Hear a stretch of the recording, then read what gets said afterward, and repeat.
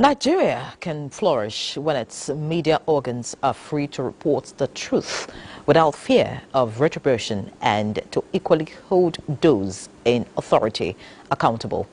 This progressive spirit is what the Minister of Information and National Orientation, Mohammed Idris, reassured the Nigerian media and her citizens under Tinubu's administration. Salihu Gwanara tells us more. A book launch in Abuja that attracted top echelon of the media industry in Nigeria was an opportunity for the government spokesperson to speak about press freedom as a panacea for democracy. It is crucial that information disseminated to the public is accurate, it is balanced, it is devoid of sensationalism, and it is also extremely in the national interest. There is no use when you report something that you know will not help to advance the cause of unity and development of your dear country.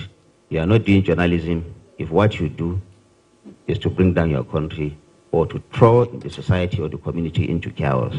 He equally acknowledged that the 5-point agenda being implemented by the ministry he supervises as a game changer.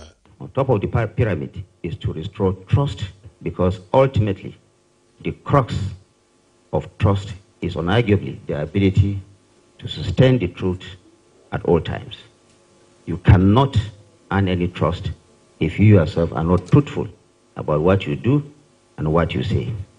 The minister shared a similar vision with stakeholders that the Nigerian media require this kind of intellectual property. In Abuja, Salihu Gwanara, NTA News.